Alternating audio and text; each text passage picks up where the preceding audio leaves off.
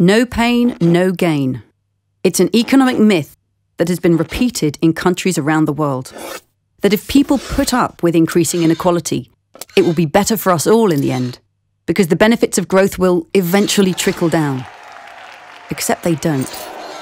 In many of the world's richest countries, the gap between rich and poor is at its highest in 30 years. And it's widening in China, India, and South Africa too. Far from being a necessary phase in every nation's progress, rising inequality is a policy choice, and a bad one at that. It's actually a failure of economic design, and it harms us all.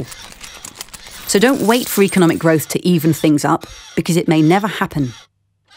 Economies that are divisive by default must become distributive by design. That means going beyond redistributing income to redistributing wealth too, especially the wealth that comes from controlling land, controlling money creation, controlling business, technology, and ideas. This century, we have the chance to embed distributive design at the heart of our economies, if we choose to make it happen.